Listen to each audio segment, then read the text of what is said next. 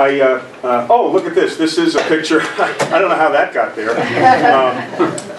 My son is an F-18 pilot for the Navy. He went to the dark side, to my great shame. But he's a Top Gun instructor in Fallon, Nevada. He's assigned there for the next couple of years. He's pretty good at it. I had to get that in. That's the only thing I really worth bragging about.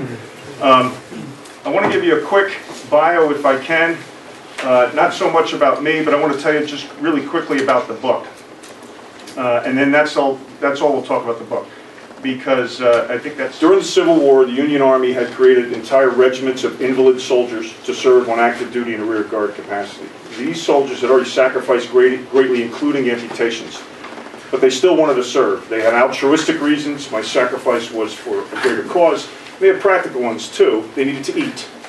So I tracked the actual movements of one of these such regiments, the 18th, from its inception in Washington, D.C., down the Potomac by boat to Belle Plaine, Virginia, which no longer exists, and culminating in a 2-day, 25-mile forced march where they averaged less than 1 mile an hour. Now, they served with honor and distinction, and to a man, they were all volunteers.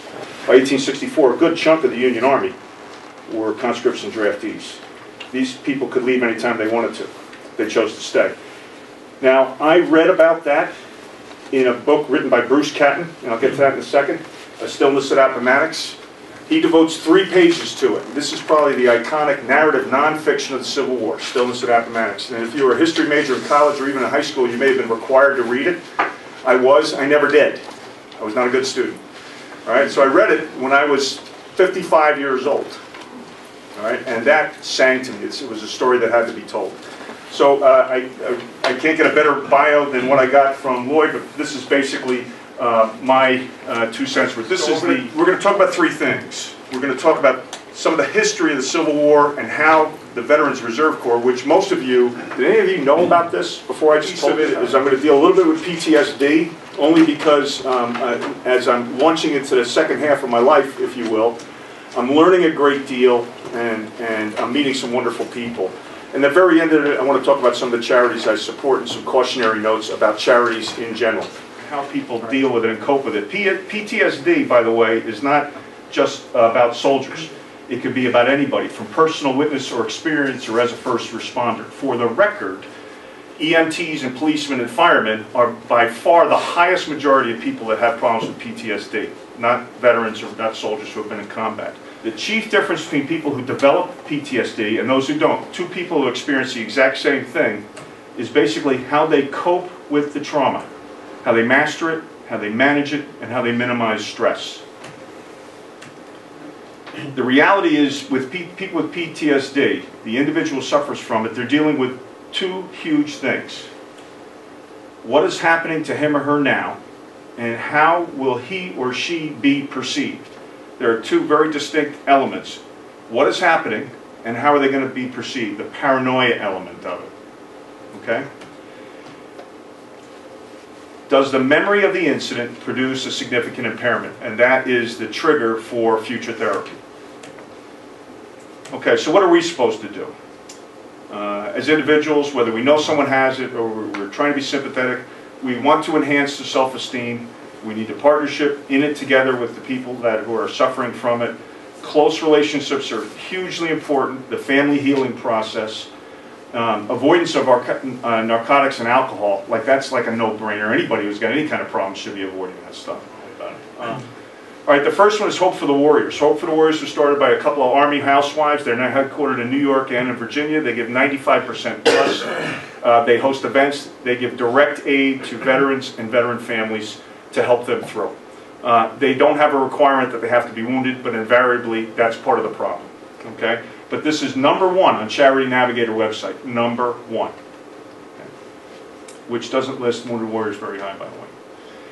All right, the American Legion, Operation Comfort Warriors. Everybody knows the American Legion, baseball, bars, mostly guys that walk around with funny hats.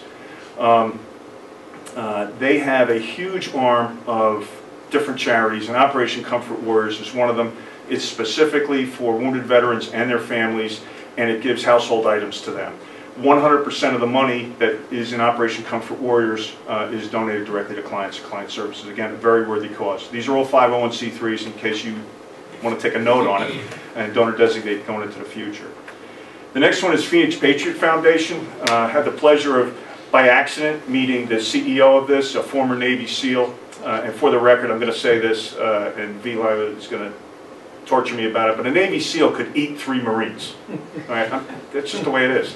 Jared Ogden is one of the nicest guys in the world. He's a ring knocker from Annapolis, spent 8 years in. He started the Phoenix Patriot Foundation when his commanding officer lost both his legs with an IED accident in Afghanistan. That commanding officer, Dan Knossen, C-N-O-S-S-E-N, is also a Paralympic athlete who now, he went to Sochi, placed 8th in the downhill skiing event at Sochi. So he's not some couch potato. He is, the reason he's the inspiration for it is because what Phoenix does is they don't find people jobs, they don't give them money to get to, pay the light bill or anything like that. Is they find high intensity events to engage amputees, double and triple included, in these high intensity activities. If we think back to when we were all young and we had hair and we were a lot thinner, one of the reasons we joined the military was because we thought we could do it. We thought we could do anything. We were immortal at the time. We had no restrictions. The people, the youngsters that went and served and were brutally injured in the recent events at Iraq and Afghanistan, by whatever method, still have that core inside of them thinking that they could do anything. What Phoenix does is it matches these people who have had horrific injuries, and it matches them to basically a thrilling physical experience. I'll give you an example. 18 months ago, they took 6 double and triple amputees on jet skis from Jacksonville to New York City using the Intercoastal Waterway and the Atlantic Ocean. All right? I don't know about you, but that would kick my butt no matter what was going on. And it took a couple weeks to get it done, but they got it done. All right? And that's one of the things that Phoenix does. They're also sponsoring, they're looking for more people right now, and they might have to punt it into next year, but they're also sponsoring a climb of Mount Kilimanjaro. I'm not a mountain climber. I like watching movies about mountains. I think that's really nice, and I look out the window of a plane, but I'm not going to attempt something like that. But they only had 2 sign-ups, and they're looking for a couple more because the support network behind it, as you know, we're logistics people. The more people you have, the better it's going to wind up being, the more cost-effective it's going to be. But it's a great organization. It's local, and UPS sponsored them. Thank you, Denise, at their first fundraiser earlier in the year. Okay, Gary Sinise Foundation. Everybody knows who Gary Sinise is, the actor. I accidentally met him on a college campus about 4 years ago. I had no other affinity to him. It's like, hi, I admire your work, how you doing? He goes, thanks, great, have a nice day. Okay, so that's my Gary Sinise moment. But he is, if there's anybody that gives as much of himself and his resources, he's probably the Bob Hope of our time, if you will, with what he does with veterans and the cause. 100% of his foundation money goes to clients and client services. He has 4 paid permanent staffers as part of the foundation, and he pays them out of pocket. He's not such a good guitar player, but he is a great guy. All right. The next one is Tunnels to Towers. Tunnels to Towers is an adjunct of the Stephen Siller Foundation. Stephen Siller was one of the firemen on 9/11 who lost his life. There were 350 firemen and policemen that died that day. The brother of Stephen Siller started a foundation in his brother's name. They have an adjunct called Tunnels to Towers. This adjunct in particular retrofits homes for wheelchair-bound veterans. They widen doorways, they create ramps, they lower countertops, all the things that we take for granted that we know has to go into assisting. And that's what Tunnels to Towers does.